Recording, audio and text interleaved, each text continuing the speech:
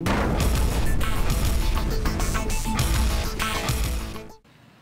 we're here in Tampa for another Camp Dolphins All Access. We wrap up the joint practices today against the Tampa Bay Bucs. The only thing left to do now is play that preseason game on Saturday. But John Congemi joins us now to wrap up what happened here. And overall, John, I thought the first 2 days of this were positive for the Dolphins. What do you think? I agree, Mike. I thought day one was a little slow starting for the Miami Dolphins. I think Tom Brady and the Bucs offense clearly had an advantage on one-on-ones and 7-on-7s. But as the day went on, I thought the Dolphin defense, the Dolphin offense picked it up. And today they carried that theme over to this practice. And I thought the Dolphins started fast. There was a lot of more on-time and on-target completions from Tua Tagovailoa. He found Tyreek Hill with one-handed catch. It could have been a touchdown. You don't know because there's no tackling involved. But I thought he did a nice job in the red zone. He found Mike Gesicki in the back of the end zone. I thought he moved the offense much better, and it looked more efficient today. Defensively, I thought there was a lot of pushing and shoving going on the other field. A lot of feistiness between both teams, but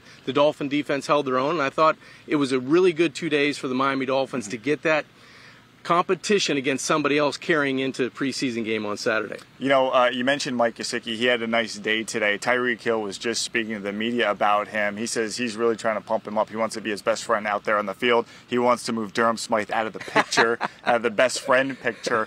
It was good to see Mike spread out this week and kind of do Mike Gesicki things. It was good to see the tight ends for the Miami Dolphins catch the football. That's one of the themes I thought we haven't seen so far in training camp, the tight end involvement in the offense. But we got to see it progressively get more involved as the day went on today. And I thought that, you know, those guys it's a deep room. And for Mike to come out and perform the way he did today, it gives that offense in that position confidence, because I think it's going to take everybody. Everybody's kind of honing in on Tyreek Hill and Jalen Waddle creating space. Well, that space creates room in the middle of the football field, and at 6'6" or whatever Mike goes, he's an easy target to find, and especially in the red zone.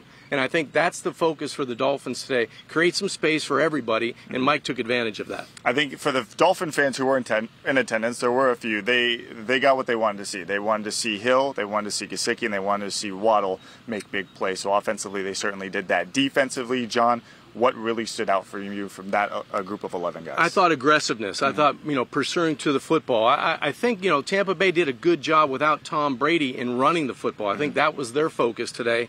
And, you know, they broke a couple of nice runs, but the Dolphin defense came right back with a would-be sack or getting their hands on the football a number of times, whether it was 7-on-7 or in the team drills. I thought the Dolphins did a nice job of getting around the football, and not just the guy making the play. There was a lot of aqua jerseys, you know, running to the football, which was nice to see. Yeah, I think so often you try to highlight specific players on that defense, but it's the way they kind of play together that really encourages you. And we saw that last year during that win streak. But all in all, I thought it was a good 2 days for the Miami Dolphins. We'll see how it looks come Saturday. Tua Tagovailoa trending not to play at the moment. You're not going to see Tom Brady either, so it'll be interesting to see how many starters do in fact play. But once again, you can see that game 7:30 on CBS 4, and we've got a 7 p.m. pregame show to get you ready for kickoff. Steve Goldstein, of course, will be on the play-by-play call, so it should be a lot of fun on CBS 4 this weekend. For another edition of Camp Dolphins All Access, that's John Congemi. I'm Mike Cugno. Thank you for joining us from Tampa.